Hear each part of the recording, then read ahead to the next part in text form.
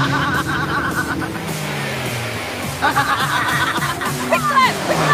you later, suckers! Such incredible style and features at such great value. Go. It's gonna feel like you stole it. They'll never take us alive. Never! And it's fun to pretend you did. Suzuki. Victoria's solar homes rebates are still available. Google Keppel Prince Solar. Part of the Ace Radio Network, 88.9 and 93.7 Mix FM. 13 degrees in Melbourne, mostly sunny tomorrow, a top of 14. It's 5 o'clock. Good afternoon. I'm Tony Tardio. Opposition leader Matthew Guy continues to refuse to say when he became aware his former chief of staff had asked a Liberal Party backer for $100,000 for his private business. Mitch Catlin was forced to resign over the revelation. He's now been replaced by Mr Guy's longtime friend and Liberal Party election candidate Nick McGowan. When pressed by Tom Elliott, Matthew Guy said he's got nothing to hide. Something that was never agreed to, that was never signed, but no money ever changed hands, ever. How about someone talk to the Premier about red shirts again? No.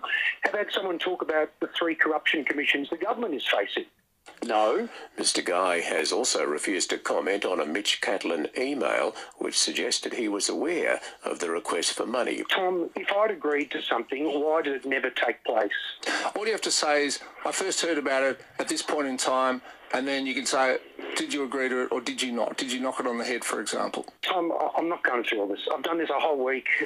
A court has heard a teenager who escaped from Malmesbury Youth Justice Centre should be returned to an adult prison after he was captured this morning. Kiara Parker reports. Matthew Piscopo escaped from his cell on Saturday night by smashing plaster ceilings and getting into the roof cavity. The 19-year-old absconded with 22-year-old Seamus Toohey, who is still on the run.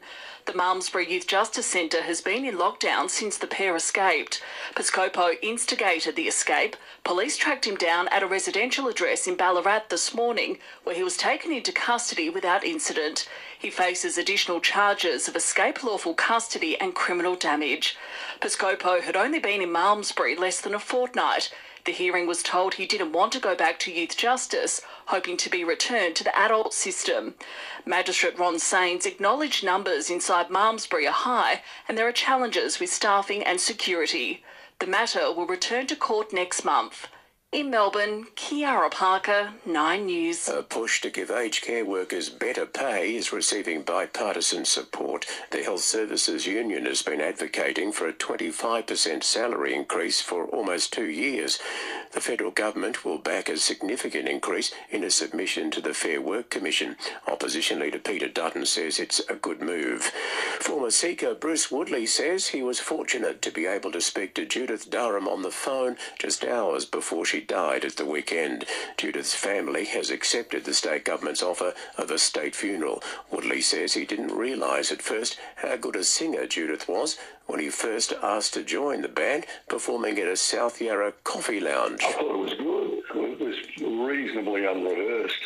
We just had a bunch of songs we used to rip into down there. They were pretty rough and ready, and it wasn't until we started doing more work together that it dawned on me that this could be a very special sound. Work is underway to build a 1 kilometre trench removing 2 of Melbourne's most dangerous level crossings at Glen Huntly. The Frankston line will be lowered, eradicating the crossings at Nearham and Glen Huntly roads. In finance news, the share market up 9 points, the dollar buying 69.29 US cents. Sonia Gillingham knows the Hamilton property market. Call Sonia at Groves Real Estate. The Western Bulldogs have re-signed one of their best young players. Bailey Smith commits to remain at Whitten Oval until the end of 2024. Collingwood's Jamie Elliott has signed a new 3-year deal that will see him remain at the Pies until the end of 2025. Carlton's waiting to find out whether skipper Patrick Cripps can face Melbourne at the MCG on Saturday night. The match review officer could suspend him for a bump, which can cost his opponent. Nick Kyrgios has become the first tennis player to win the Washington Open singles and doubles titles in the same year. The Australian beat Yoshihito Nishioka before teaming up with Jack Sock to defeat Ivo Dodig and Austin Krajicek. It's 5:05. That's the latest in news and sport. If you have an unwanted tree that needs removing or trees that are encroaching on fence lines, Barco can sort it out. They're your local accredited professional team and one-stop shop for tree lopping and traffic management. The next time you try McCafe coffee, you'll be enjoying the delicious taste of Australia's most popular barista-made coffee. Just one of many reasons to try McCafe. It's hard to believe that some people buy beds out of town. Makes you wonder if they've ever been to Beds. And if they know how good the staff are and the time they spend making their customers happy, shopping elsewhere is a bit silly, really. Beds of Portland. Mix FM's Business of the Month. Mix FM, your official emergency broadcaster. So if you're hitting the open road on your next outdoor Mix adventure, FM weather. simply take your time and a job Southern well done. Grampians Livestock There's and Real only one Estate. place to Property go. consultant for That's Portland and Battery surrounds. There's a frost warning for the southwest and partly cloudy for the rest of your Monday with light winds and a chilly overnight low of 2 degrees. Partly cloudy again tomorrow with morning fog and more light winds, a top of 15. Wednesday there'll be cloud about with a late shower or two and a max of 12 degrees. And Thursday cloudy with a very high chance of showers and a high of 14. Tomorrow looking at a top of 15 for Hamilton with Warrnambool, Portland and the coast also heading for 15. Harvey Norman Hamilton, your laptop specialists. At the moment it's 11 degrees.